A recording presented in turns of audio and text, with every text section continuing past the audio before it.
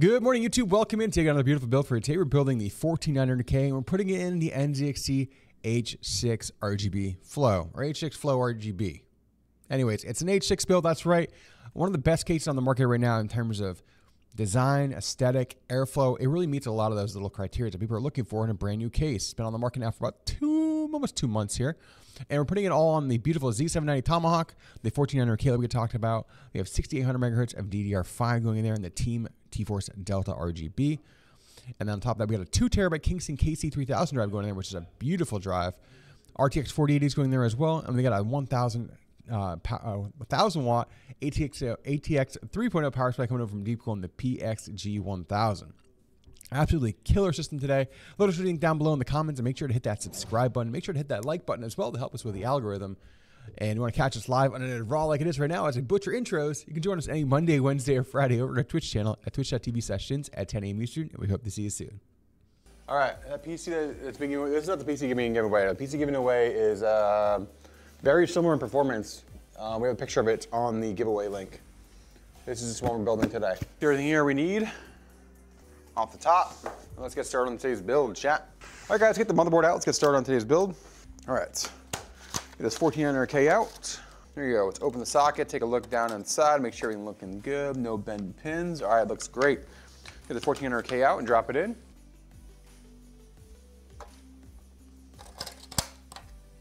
There we go. Down and in. All right, guys, this is our 2 terabyte KC3000 drive. We're opening up right now. Let's get this down and in the socket here.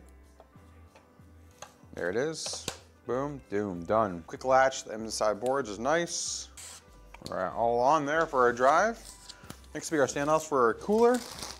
All right, cooler day LS720. All right, let's grab our standoffs we need for today. Our Intel LGA 1700 bracket for the cooler. Down and in, there we go. All right, all the standoffs are in place for the cooler. The RAM, if we ever get the RAM plastic off here, holy cow, it's wedged in there. There we go.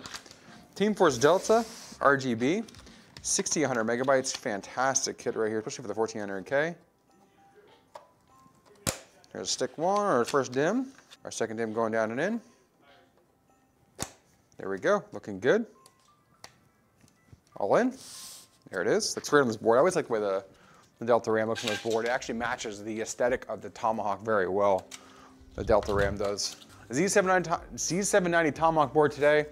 1400K down on the socket. We got our standoffs here for the LS720 cooler. We have a 2 terabyte KC3000 drive in the NVMe slot 1, and then we have 32 gigs of GeForce T Delta DDR5, 6800 megahertz CL34 RAM, and that beautiful GeForce Delta RGB RAM. Absolutely beautiful setup here. We're gonna slide this aside, and we get the case out today, which is the H6 Flow RGB. It's quickly becoming one of our favorite cases here on the channel. We love it. Good to build in, ships well, bundles up well, and then it looks fantastic. So, do you use any RGB controller for multiple RGB fans? It depends on how many fans we're talking about, but we usually don't use a controller because the fans we use will either have, if they're leanly, they'll have their own controller, or if they're Deepcool, they're a daisy chain. So I usually don't use a lot of RGB controllers. There we go, there's that beautiful H6. I'll pop off all the tops here, take off the front glass. The great thing the NZXT did is they made a lot of these cases pretty accessible with just a couple of snaps. Like there you go, I got the back panel off with the screw. And a flip, or the front is just a recessed glass panel with a screw to help hold it in place. It pops forward, pops right out. There we go. They have a nice hard drive tray back here, which you can see right here holds any, if you guys want to do any kind of mass storage here or any kind of 2.5 SSDs. It just pops in right here. I took the screw out here. I can just pop the, it's actually easier to do in the back, but you can pop this right up. Get both the screws. Did I get the screw out? Yeah, I get the screw out. Ow. Oh, pinched my hand pretty good. I like it. We only need our motherboard screws out of here. This, we're not doing any bottom fans. We'll have all the screws the customer's gonna, if they want to add 140 millimeter. The motherboard's got plenty of opportunity to do that. We'll make sure those screws stay in the box here, and they'll go into the motherboard box. We're just doing the side fans, which are included, a rear exhaust fan, and top mount. So we'll have 7 fans in the system, which is killer and really good. All right, let's go top down so you can check it out. As we drop the motherboard in, like I said, quickly become one of our favorite cases because it's like a mid-tower case, but the dual chamber kind of look. So it's really nice. Let's drop this motherboard down and in, which I believe this Tomahawk board looks absolutely killer in here too. Tomahawk and the Strix both look really good in this case. I mean, it's really hard to make it not look good because this case looks great for the price. There's 8 total screws. The center standpoint here is going to be a pin design, which is actually meant to hold the motherboard in place. The pin design is really just holds the motherboard from sliding around when you're aligning it for your screws. So it's not really a standoff. It's more of just a mounting point. All done there. All right, I'll give you a fun close up here. Oh, the motherboard in the case. Looks great. All right, so first is gonna be our Type-C and our USB 3.0 headers. We're gonna work on that right now. I'm gonna work on getting these fans because they give you a bunch of fans. Just kind of, you can see here on the back, they give you a bunch of fans right here, just kind of all tucked in. We're gonna have to run all that cabling and kind of figure this all out here in a second. Remember, you know, as soon as the reader comes out, you know we're playing it, brother. All right, Ricky, you know we're playing, Ricky. All right, here's our USB 3.0 header. All right, Travis, work on some of the RGB cables before you work on the power supply next. Looking good. She was working on the cables, kind of cleaning up on the side down there, hide them on the bottom.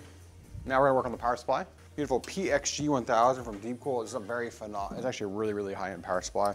We've been loving the PXGs from Deepcool. All right, there's one, a SATA, our 12-volt high power, our dual CPU, CPU 1, CPU 2. There we go. That's great because also if you buy this power supply, they give you a regular PCIe cables too. So they're not the daisy chain dongle like the duplex dongles that you see on the PCIe. They're full single 8-pin PCIe, which is nice. So if you still have an older GPU like a 30 series, they're great. All right, these are our cables, guys. Just got to put in our 12-volt high power. All right, that guy's just running all the cables up here for our CPU power. That's weird. All right, let's work on the cooler next, chat. All right, guys, I'm gonna go give you the rear cable management view as we drop this cooler in.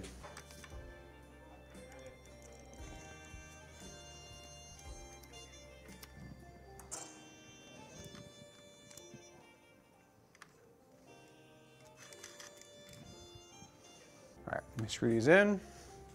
Run the pump wires. There we go. There we go, all right. Get this rad in, chat. All right, let's get the RGB setup, chat. After that, all we have left to do is the GPU, chat. We're almost done. All right, let's pop the RGB in here.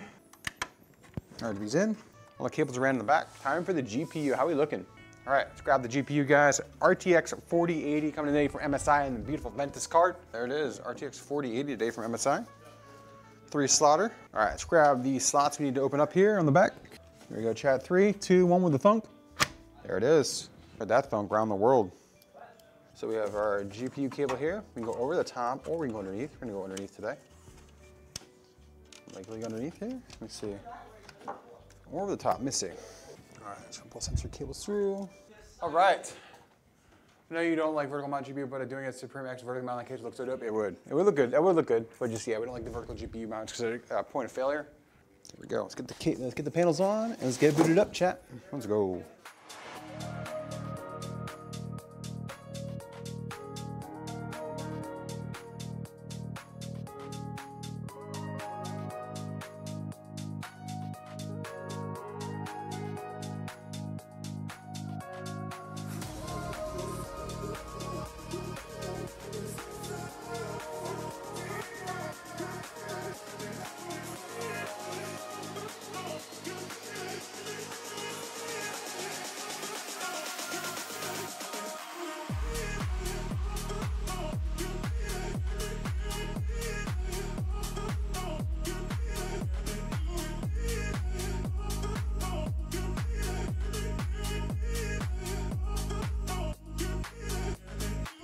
Guys, thanks for coming in and liking another video here on YouTube. Make sure you hit that like button, help us with the algorithm. Make sure people find us and see all the beautiful PCs we build. If you haven't subscribed already, hit that subscribe button as well. Remember, we build these systems live every Monday, Wednesday, and Friday over on our Twitch channel at twitch.tv/stints. Come over, hang out, chat it up with us, and watch us build beautiful PCs for everybody in the community. And remember, let's go.